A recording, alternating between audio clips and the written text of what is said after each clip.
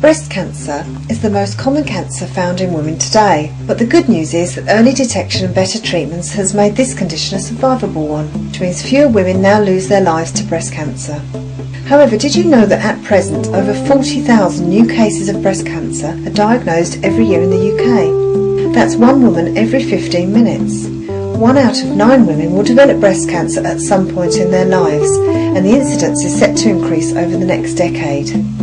This increase appears to be more connected with women in Western developed countries. For example, in America, where currently every 3 minutes a woman is diagnosed with this malignance, and noticeable increases have been found in Canada, Europe and the Nordic countries. The comforting fact is that 70% of all breast cancers are found through breast self-examination.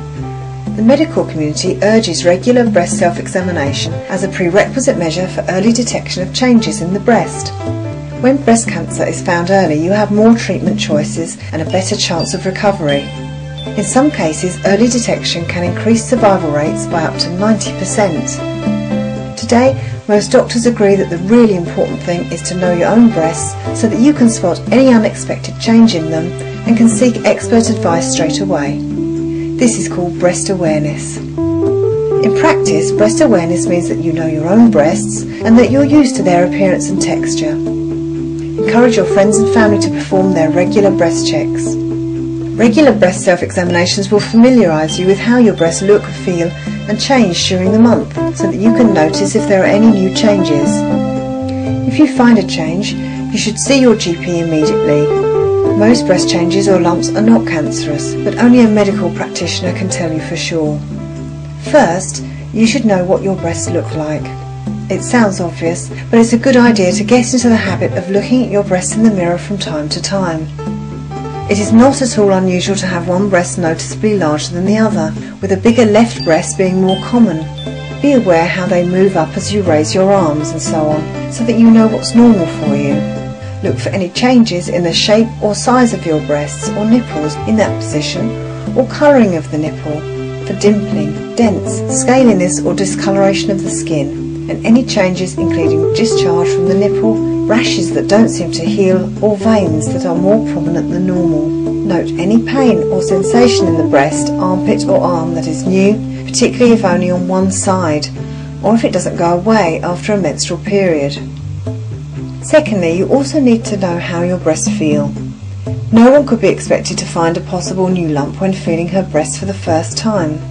Most breasts feel a little lumpy, especially during the few days before a period is due. After your period, this lumpiness becomes less obvious, or may well disappear altogether. Start by feeling your breast every day for a few days until you're familiar with their texture and know how it changes through your menstrual cycle. Using your fingertips, feel your breast making 50-pence sized circles in the movements that are shown on the picture. Use varying pressure at the same spot to feel shallower and deeper tissues. Remember to cover the whole area from the collarbone to the bra line and from the armpit to the breastbone. Feel for anything that isn't normally there, a lump or swelling in your breast, armpit or around your collarbone. Check your breast regularly, at least once a month. The best time to do it is within a week after the end of your menstrual period. This is the time when your breasts are least likely to be swollen or tender. If you've stopped having periods, or if your periods are not regular, check your breasts on the same day of each month. Self-examination takes only 10 minutes and can save your life. It takes no longer than putting on your makeup or washing and drying your hair. Remember, everything unusual you feel or see, you should consult with your GP.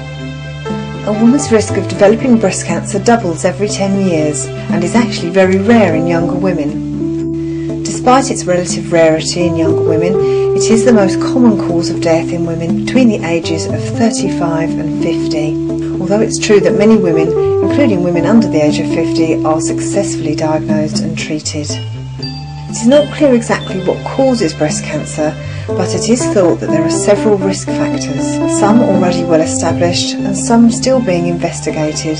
But it is worth bearing in mind that even if all of them were relevant to one woman, she still might not get the condition. Known risk factors for developing breast cancer are getting older. The incidence of breast cancer increases with age. The risk doubles every 10 years. Early puberty and late menopause. The risk of getting breast cancer is higher in women who started their periods very early and started the menopause after the age of 55. Postponing pregnancy. Women who don't become pregnant by the age of 30 or who never have children are at greater risk of getting breast cancer.